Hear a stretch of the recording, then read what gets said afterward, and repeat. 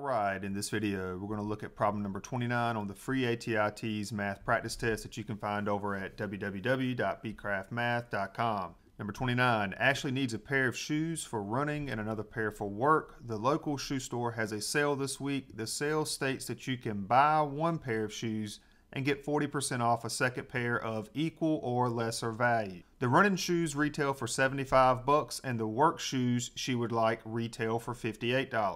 How much to the nearest dollar will Ashley spend, excluding tax, on both pairs of shoes if she takes advantage of the sale?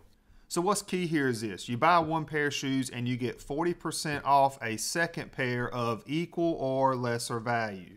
So she has to pay full retail for the most expensive pair of shoes, the $75. So automatically she's going to pay $75 plus something else. She's not going to pay $58 for the second pair because she's getting 40% off. Now, if you've made it through this far in the practice test and you've watched several of my other TEAS videos, we've talked about percentages a lot, and we want to focus on speed here. We get 40% off of this $58 pair of shoes. So if you find 40% of, multiply, $58, we get $23.20. However, this is not what Ashley's going to pay for that pair of shoes. This is what she gets off of the $58. So let's take $58 and subtract $23.20. When she gets 40% off of the $58, when we subtract that, we get $34.80. That's how much she's going to pay for that second pair of shoes. However, before we finish this problem, a faster way to get the $34.80, if she's getting 40% off the second pair of shoes, the cheaper pair of shoes, that's going to leave her paying the remaining 60%.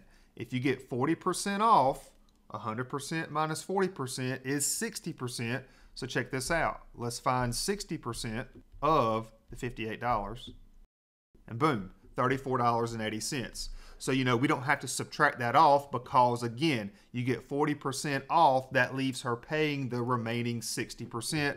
As you can see, we still get the same number there. And to finish this problem off, she's going to pay $75 for the first pair of shoes, plus the second pair of shoes for $34.80. She's going to pay right at, to the nearest dollar, $110. And notice I did write approximately $110, these squiggly equals here, because we want to know the amount to the nearest dollar.